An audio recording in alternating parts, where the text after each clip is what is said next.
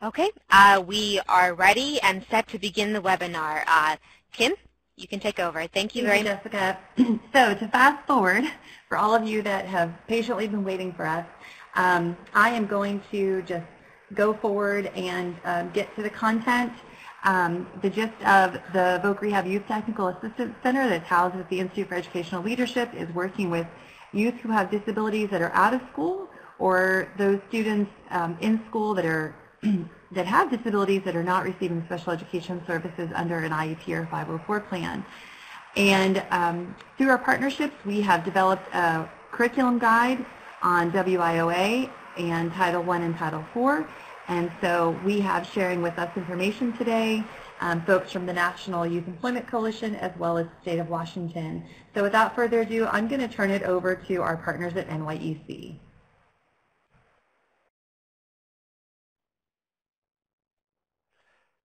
Thanks, Kim. This is Thomas Showalter. I'm the Executive Director of the National Youth Employment Coalition, and I'm here with Don Spangler, who works with NYEC. We're going to go extra fast here so we can have plenty of time for our state friends to share their wisdom.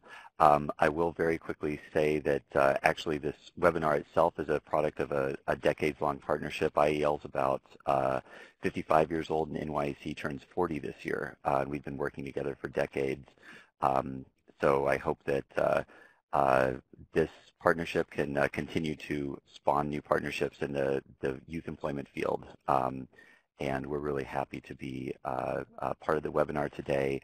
There's a little bit about NYEC on the slide here, which I don't need to cover. Please visit our webpage to learn more about us. We're also hosting a convening with YTAC in Oakland in May, where you have access to a day-long learning lab about better serving out-of-school youth with disabilities. So I hope that you'll think about joining us in May. And this conversation today is about a curriculum guide that we've been working on for quite a while. And it's a product of conversations with people in a number of states. You can see some overview about what's in the guide. And we've had some previous webinars covering other aspects of that guide. And I think for now I can quickly turn it over to my colleague Don, who's going to cover a couple of slides really quickly just to frame the conversation you're about to hear from our colleagues in Washington. But thanks everybody for joining us, and thanks for all the great work that you do out there.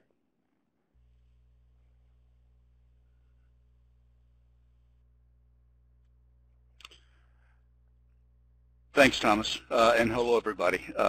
Thanks for joining us today. Over the next, I guess, 3 to 5 minutes, very quickly, I'm going to try to cover 4 slides, each of which summarizes some major points from this most recent curriculum guide. And it's also augmented by some quotes from VR professionals that we interviewed for the guide. So just beginning at the top here, I mean, why partnerships? There can be any number of reasons why partnerships are formed. They can be driven by political imperatives. They can be driven by desire for cost efficiency. They can be driven by sort of a general sense that we would all be better if we worked together. But based on our conversations with you folks, we really concluded that there were 2 keys. And regardless of how the partnership gets formed in the first instance, partnerships must have value for all partners. If they don't, then they're simply not a partnership, and they're not going to last. And most typically, the value associated with partnerships is most often directly related to our clients getting access to better services, and as a result, of course, demonstrating better outcomes. All right, well, if the point is for partnerships to help clients, why are they so hard? Well, there's lots of answers to that, and I think we appreciate the fact that our different systems speak different languages, and they have different requirements, and they're measured in different ways typically. And the fact is that many of our programs were created by specific statutory frameworks and requirements that were designed to ensure that people that didn't have access to services did in fact get the services they needed and deserved. And of course, this has created, the notion that we have silos and we have these different separate programs and services. But I think most of us would submit that, in fact, it's obviously a good thing that people are getting the needs, the services that they need and deserve. But like more than one thing could be true. That's a good thing, but it also makes it much more difficult sometimes for us to actually work together because of these different requirements. So how do we overcome these challenges? Well, I think we were very encouraged, honestly, by talking to folks around the country, VR and workforce systems, finding ways to work together, new state policies. Texas is a brilliant example. Expanding on existing relationships, and basically just based on the necessity sometimes of sharing resources when it's the only way to serve clients effectively. But going back in essence to the point of the first slide, we found from talking to you folks that by and large these partnerships are best created and sustained when partners come to understand the institutional self-interest associated with partnerships. This has to work for the institutions involved. This is not a feel-good operation. This is something that actually makes tangible differences. And most often, this institutional interest takes the form of improved services for clients.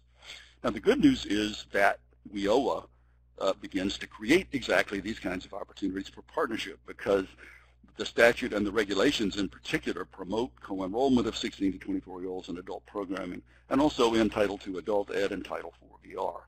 As I think as the point has been made in previous webinars, if you're serving youth and young adults who are 14 to 24 years of age, it's almost a lock that they're also going to be eligible for Title I Youth and Adult Services. And so right away, we've overcome the eligibility issues, and so the opportunities for collaboration are right there. So WIOA doesn't necessarily solve all of the problems associated with partnership formation, but it certainly opens the door for willing partners to walk through.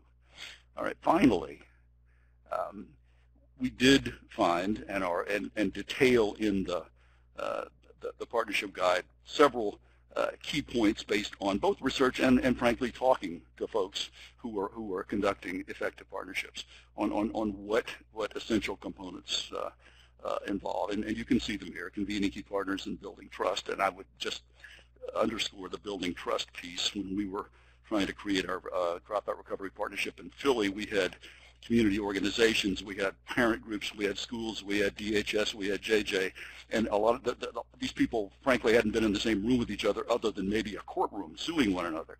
So this trust building is hugely important, and sometimes it takes a little longer than you'd like, but it's a key component. Also, we found that the importance of a very clear action-oriented work plan that has responsibilities for all partners, collecting data to be sure that, in fact, this is an effective strategy, and holding the overall partnership accountable for results, and then important, also celebrating successes, which is also important. And so the guide contains a much more detailed list, and also has a link to a nifty tool by Dr. Bruce Fry and his colleagues, which can actually help you to gauge the effectiveness of the partnership that you have over time. So let me just stop here and thank all of you once again for the help that you gave to us, as well as for being with us today. And let me just kick it back over to Kim, who's going to introduce our guests from Washington State. Thanks, Don. I know that was a quick time for you. We are putting up another poll question here before our partners from Washington State take the lead. And we want to ask you if you partner with any other systems. And if so, would you please indicate all of the systems with which you currently partner to help serve youth with disabilities. You can select more than one, and there's quite an extensive list that Jessica has posted for us. Jessica, if you could expand the box. And it would make sense that we have a lot of VR people on here as well as workforce, and we'd like to see what some of the other systems are that you currently engage with. And it looks like a large population that's participating or partnering with their DD agencies, followed next by homeless systems. I'm curious what some of those others are. So if you have a chance to kind of type maybe in the chat for us to kind of view what some of those other systems are that may not be reflected in this list above.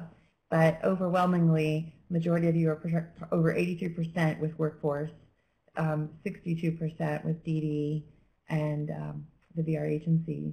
So thank you for that. Okay, so public schools and universities not indicated there. Thank you, Kim and Penny, for those. Definitely. So there's a wide range. We're going to try and capture a bunch of those out of that chat, so thank you. So I want to turn it over to Cheryl, Kathleen, and Rob, who can share with us an example from Washington State on partnerships.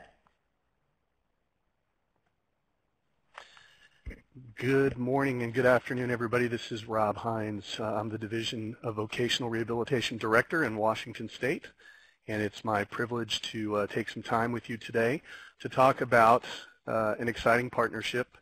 I thought Don's comments were apropos for exactly what we're talking about, so I think we're at the right presentation. So here at the table, we've already been introduced, but it's Kathleen from Juvenile Rehabilitation, it's Cheryl from Pacific Mountain Workforce Development Council, myself, and we work also with local school districts who help to make this happen. And what I want you to pay particular attention to is the young justice-involved student in the middle, whom we'll call Marcus. He is the real reason that we are here having this discussion today.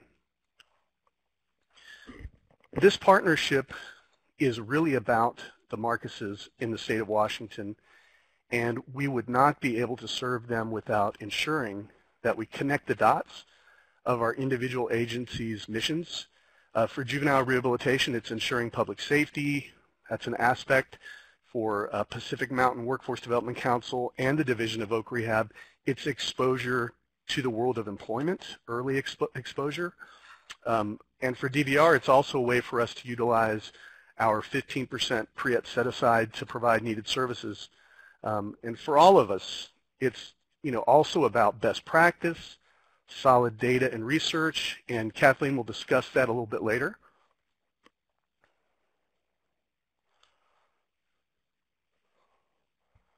And Kathleen will take this slide. No, Cheryl's going to take this slide. Perfect. This is Cheryl Fambles.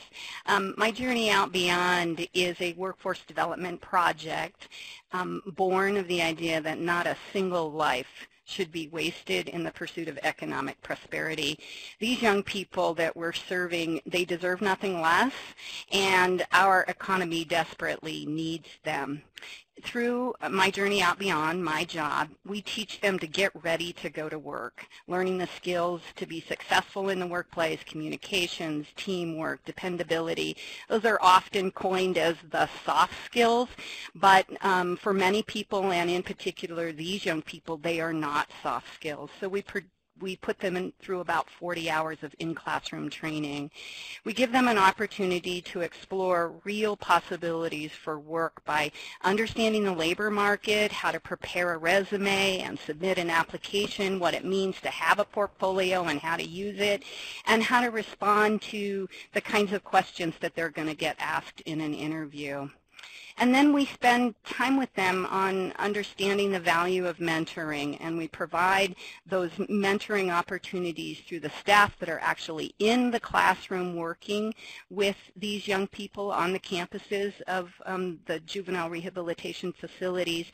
We offer a speaker series that brings people into the classrooms, and then we're trying to help these young people to understand what it means to find a quality teacher and help them to learn to trust others as their teachers. There's a video link noted on this slide, but there are also additional resources for you on the pacmountain.org website and the My Job page. Everything is about leveraging, and so Kathleen is going to tell you a little bit about that, that importance of leveraging our resources. Good morning, everyone. When we first moved forward with this work, I think the first order of business was to determine if we were all in. I think it was trying to figure out whether this was going to be a shared or a siloed approach. I think we invited each other to find different opportunities or ways of building investments for all the parties involved, and most notably for Marcus, so that the Marcuses of the world could receive the services that not only do they need, but also that they deserve. So when we were kind of discussing what this looked like, we knew that everyone had a contribution or an investment, and the schools looked for ways to dedicate space and really looked at their course catalog to determine what was the gap. And it was pretty clear that this was one area that they did not have a expertise in. The experts really came from the workforce, so we, number one, needed to invite them in to teach the basics and then to look for ways to possibly expand or enhance in other areas such as vocational training. The juvenile justice system, the state's juvenile justice system, were about the outcomes, and so keeping the end in mind, we were looking at quality delivery of the program, as well as leading to effective outcomes, fidelity, sustainability, and replication. Washington does have a menu of research-based and evidence-based programs, and so this was definitely a foundation for us.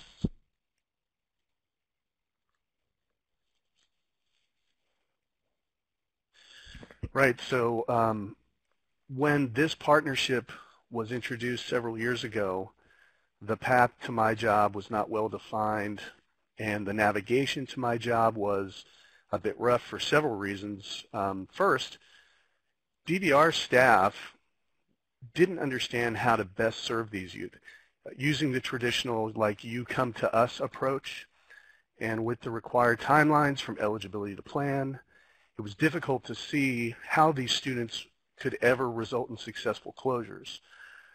So next problem we had was, like, from the justice-involved youth perspective, DVR staff could not easily build trust, and we had been doing orientations at some of the institutions where the students were held.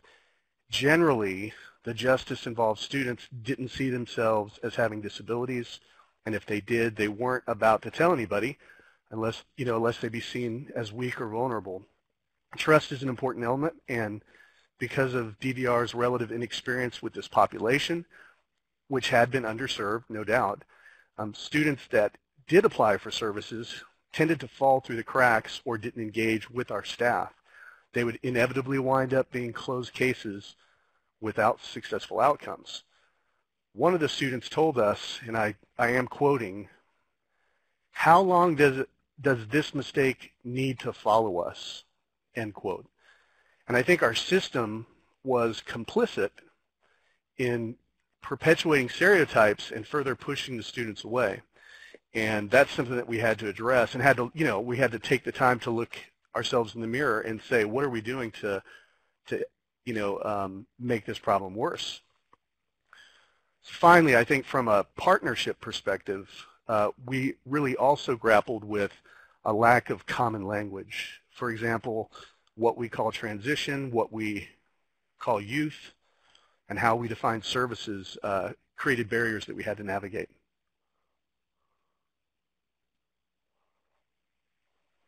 So Rob has described some of the significant obstacles to success, and we do think that there are ways, and I think that we are a testimony to those ways to overcome those challenges.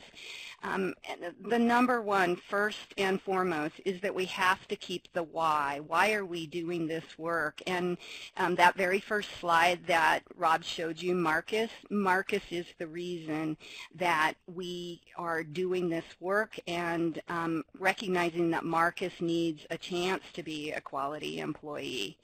Our partners, we rely on them to have them tell us the truth and to help us understand where we're stepping into things that we don't understand. We're crossing systems that are not known to one another, and so that part of the trust is that we know that each other has the other's back, and that if we make a mistake, that there will be grace, and that we will work together to recoup it.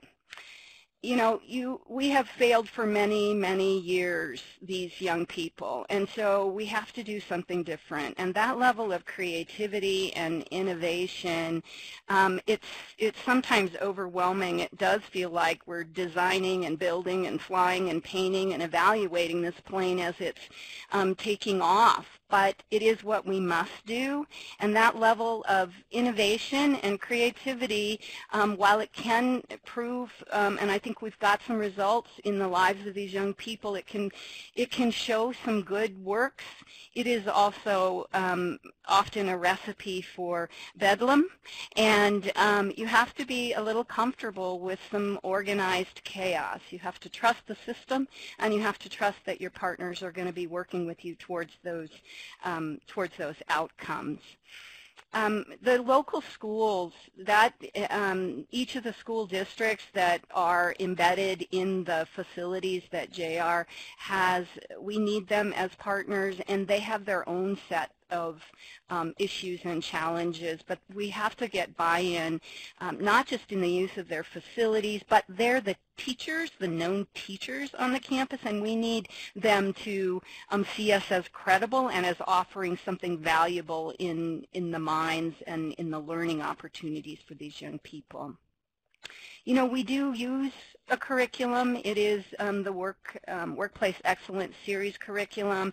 We've worked it for the last number of years, but it is so critical to be student-focused. We go into these orientations, and there could be large numbers, there could be small numbers. We do one-on-ones, but wherever we are and however many there are, we have to focus on what that individual student needs and help them get what they need out of our collective systems. Our attention to these things, we think, have created places of triumph and some actual numbers. So Kathleen's going to tell you about those. Okay, so we know that outcomes tend to drive pretty much the decisions that we make and the partnerships that come together. But I think one of the biggest takeaways that the partners have talked about across sometimes is not tangible. It may not be about the numbers or the percentages, and that these young people and these students actually see themselves now in the world of work where they hadn't before. As you can see, we're closing in. We kicked this off in 2016, and it wasn't fully implemented across 3 facilities, the largest facilities in the state, until well into 2017. But we're closing in on about 900 students participating in the My Jobs program to date. It is the largest employment, education, and training program in the state of Washington, and I'll talk a little bit more about that particular part of our evidence-based or research-based program element of this. It is an individualized based program based on unique needs, and we are starting to see that not only spotlighting that these young people deserve the opportunity, but that this unique population has never actually been provided a program such as this that would really see them take steps once they return back to their home community to be a contributor to the community and to the economic growth of Washington State. So when we talk a little bit more about the next steps, obviously we want to see what this program will do in the future. How do the students interact in the world of work? And currently juvenile rehabilitation is in the process of moving to a new department dedicated to children, youth, and families in the state of Washington. The Department of Children, Youth, and Families actually has a dedicated research team that is very eager to analyze and look at some of the benchmarks that this program provides us, and so that we can make any kind of process improvements. But also the Washington State Institute for Public Policy, which is our research arm of Washington State, has identified this program as a research-based program. Like I said, it is the largest program with education, employment, and training, which is a research-based program here in the state of Washington. And many of our county partners actually provide this element of the programming, but does not provide the My Jobs programming across the state. I think there's 6 pilot sites going on right now. I think that when we look at how we improve and expand, it's also to really look at our systems independently are growing and evolving and learning. So we need to keep sharing that information with one another as this program continues on into the future. The juvenile justice system also last year moved to expanding our age population of service delivery up to the age of 25. And so we are now exploring what that evolution looks like for Washington State, and our age population is an older population. Average age is 17 and a half when young people return home, so they really do need to be, students really need to be thinking about the next steps in a career in independence and self-sufficiency. And we also want to take a look at how this program could be replicated in other populations, such as young people in the foster care system or child welfare system, as we move into the new department and serve a broader pool of young people moving forward. Thank you.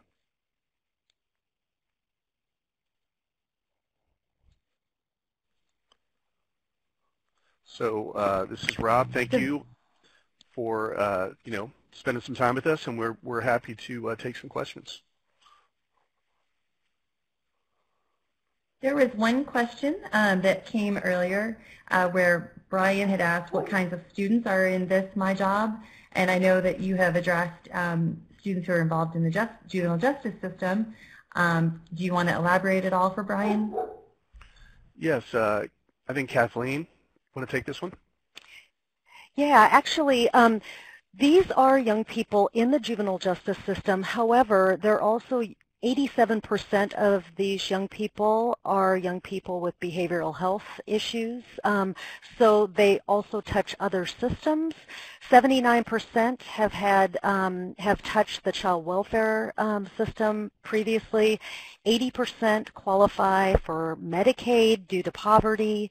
50% are special ed, and then there's approximately about 30% that we have assessed as being 504 eligible, and 25% experience homelessness within a 6-month period of release. And so, and I want to just highlight 68% of these young people are youth of color compared to the state system of 30%. So they cross over multiple areas and not just focused on the juvenile justice system. That's just one aspect, and this is where the My Jobs program is actually delivered. Hopefully that answers your question. Thank you. And can you expand a little bit on the comment you made regarding how you expanded your age group to be inclusive of those up through the age of 24? And is that from a VR side and a juvenile justice side, or just the VR side? So, yeah, go ahead. Go ahead, Kathleen. Okay, sorry. So actually, it's from the juvenile justice side. Washington State, as of last year, had served young people up to the age of 21. And with statutory changes, we are now and due to a better understanding of adolescent brain development, we have now moved the Washington State's juvenile justice system to the age of 25. And so we're just evolving as we serve an older population. That is not specific to the My Jobs program. However, there will definitely need to be conversations about how that looks. And the My Jobs program, just so you're aware, it's definitely served through VR, but there is a population that is not eligible for pre-ETS services that we serve those young people separately. It's the same program, but the resource is actually from a evidence-based research resource fund that we serve the rest of the population. So we're ever evolving in how we serve young people through the world of work. Thank you. There's another question in the chat box from Laura that asks, how has this partnership helped in working with individuals who may not have traditionally qualified for VR services, and what were key elements in realizing their potential? So this is Rob. I think that shifting our service delivery model with this population away from the traditional come see us here at VR, we'll take your application, we'll make you eligible. All of that, looking at it that way created more barriers for these individuals because, first of all, they are being held, right? And for us to have access to them was also an issue. And so when we started the partnership, we realized that, it was because we saw that our success was not reaching a level that was acceptable. And it was for specifically between juvenile rehabilitation and VR. At the time, we were within the same administration. And so we were having leadership meetings about this. And so we looked at ways how could we use the change in the law and the addition of pre-ETS to help us to identify students that are potentially eligible, right, as opposed to eligible. And so that was a game changer for us. So then we, were able to identify them more readily because, as Kathleen went through the statistics, most of these students, by and large, had disabilities, or they were known to have a disability. And so we really were able to capitalize on that and, using the partnership, get access to the students and then provide the services that were so needed. And if students are able to connect with VR, once they get out of the institutions, we're able to work, serve them through the traditional VR system. Thank you, Rob. Melanie would like to know if you connect with Washington's community-based supports, the publicly funded services for people with social and behavioral / IDD substance abuse services.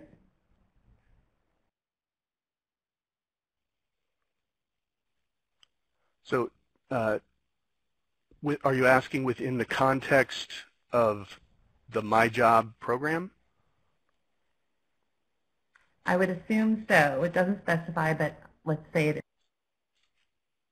Well, so, using pre-employment transition services as part of the My Job service, behavioral health, mental health treatment could be something that's going on within the institution, and maybe Kathleen can speak to that.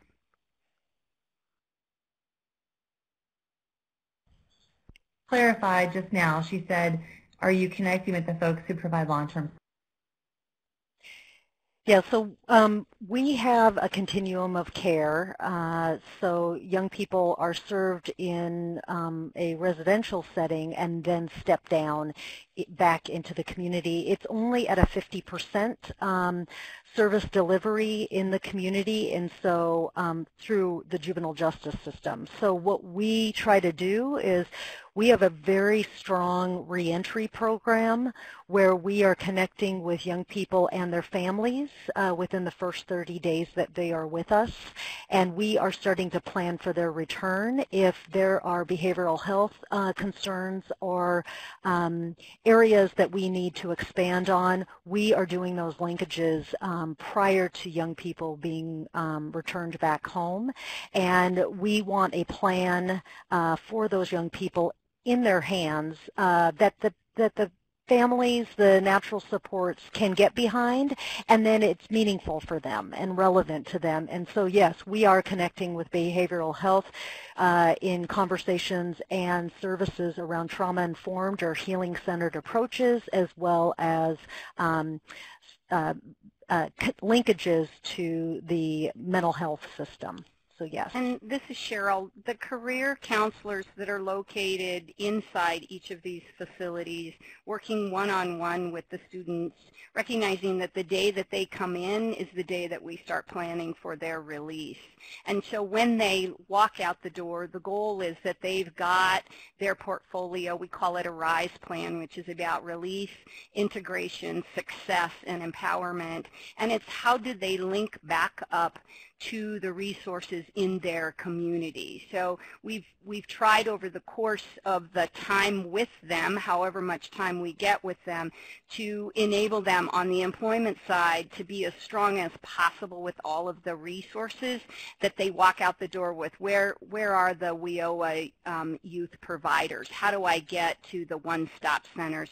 Where are the DVR counselors? Who can we hand in sort of a warm handoff fashion assist in the transition with these young people? So we're trying to put all of that into a plan that they actually walk out the door with. So behavioral health, all of the substance abuse, all of the workforce supports, we try and build all of that into the plan. Thank you. And real quickly, Kimberly asked, are these 3 facilities that you implemented us in, are they secure, residential, community-based? Kathleen? Yeah, so the 3 facilities are secure and partially secure. They are not community-based, but we do have 8 additional community-based facilities that many of the young people that touch the My Jobs program then step down into, and then they are linked to the workforce directly. There is some follow-up work that's being done with one step-down community-based facility that's connected to a manufacturing academy, and so there is, I think I mentioned on one of the slides that expanding to the trades is one of the areas that we're exploring right now. But they are residential facilities. One is a maximum security facility, and the other 2 are lesser restrictive in terms of security. Thank you. 2 more questions. One is, what advice would you give for partners getting a seat at the table when they work with a specific disability and the amount of customers are not as high as other disabilities? So maybe it's, it's not a priority for that agency to be serving a certain population. How can you get a seat at the table?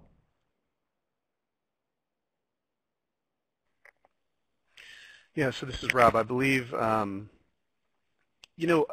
all of these types of initiatives, have different genesis. And, I think for ours, it was, within the same administration with juvenile rehabilitation, we were looking at, a population that was really not a huge population, right? It was, I can't remember the exact numbers, but it was like 400 releases a year across the state over time, all over the state. And so this was kind of a conversation that started because we saw a problem, and we were working kind of closely together, but we were very disparate as far as our systems were concerned. So I just think that you have to start with, sometimes it's a tough conversation, and I think ours was, we had many meetings with JR leadership and DVR leadership where we talked about, this group of young people who just were not being provided services or provided opportunities. And we just had to sit down over a period of months and even years to kind of maintain that dialogue. And so I would say, to begin the conversation, if it's a tough conversation, get in front of the decision makers and start to have those conversations to get a seat at the table. Any other from Cheryl or Kathleen? Neil, This is if you Kathleen. could just real quickly. Oh, go ahead. Go ahead. I think one other thing that kind of happened around the same time is Governor Inslee actually initiated a directive, an executive directive on reentry. And so he tasks all of us, including vocational rehabilitation as well as the juvenile justice systems, economic services, a number of different entities to pay attention to young people as well as adults that were returning back to their home communities and what we could do differently to ensure future success. And one of those areas looked at employment pathways. And so it's Executive Order 1605, and it was issued May of 2016 while we were having these conversations. So it kind of elevated our discussion, and then it was also trying to figure out what exactly we could see the problem in front of us. It wasn't a large number like Rob said, and it was to say that this could be a better investment long term when you speak about reoffense, recidivism, and how we want to spend and invest in our young people for the future. This is Cheryl. I also wanted to comment on the question related to getting to the table. You know, my state partners here have been amazing to work with, but they do represent systems that can be difficult to find the door, right? Where do you enter? And as a local, you know, we are a locally based workforce council. I cover 5 counties. 2 of the facilities that Kathleen that we're talking about today are in my region. Being local, sometimes if you rap on the door, you might find the door and you're pounding on it, but they don't always let you in. So I've found figuring out who your local supports are and then banding together to identify a statement of need that can be put in front of the folks at the state, because they do have these kinds of requirements, and often they want to do the work. They are, however, not very adept at seeing that the work is really local. And those of us who have local origins and are, you know, in the community can often create success for them in ways that they had never believed before. So think about what it is that you can do to help them be successful in meeting their requirements, and along the way you're going to serve better those young people coming back into your communities or leaving your communities to go to those places where we're serving them in those buildings.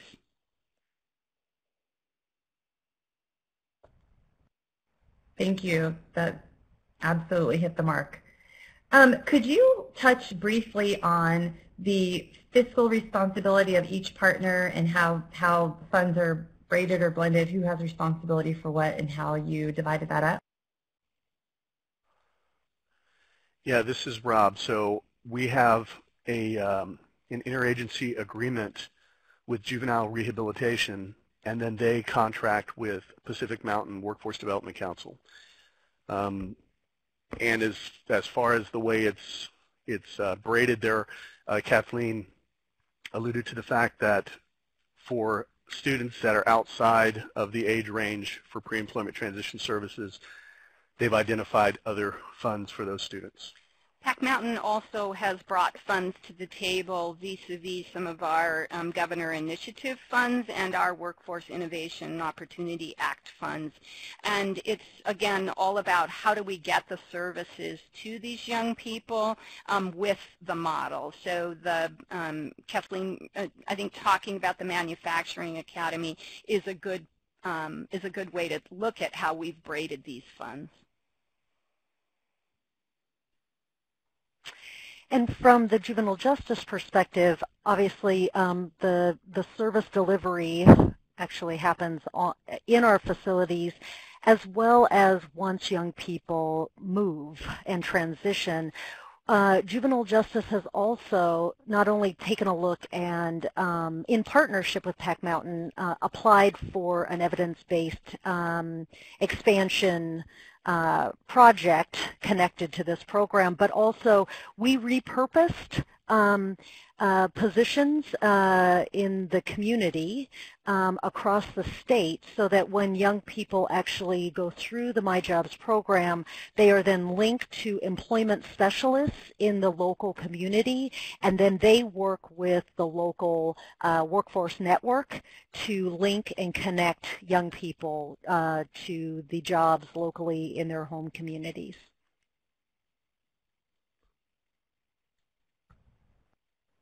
Okay, well, we have come almost to the top of the hour, and I want to thank all of the participants for joining us today and for your great questions, and for our partners from Washington State and NYEC for sharing the information today. What a great model example of partners coming together and serving such an amazing population of youth to help them with reentry and success after their treatment programs.